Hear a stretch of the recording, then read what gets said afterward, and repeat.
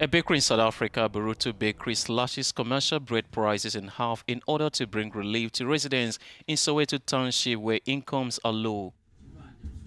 Working tirelessly day and night, the owner Nicholas Refiloe and his team have gone from selling 40 loaves last year when the bakery opened to more than 600 loaves daily. Living in the community whereby the economy is so down, unemployment,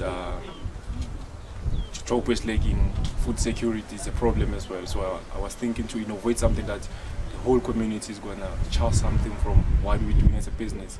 So it's a community business, we put it that way, because of the majority of the people to afford and to endorse us that the business is very classic.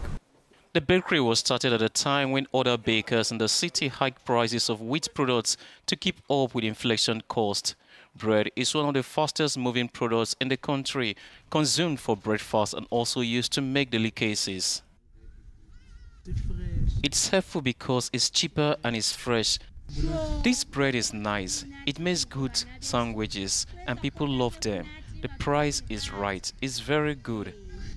A loaf of bread costs about 44 US cents, nearly half of the price of bread in the market.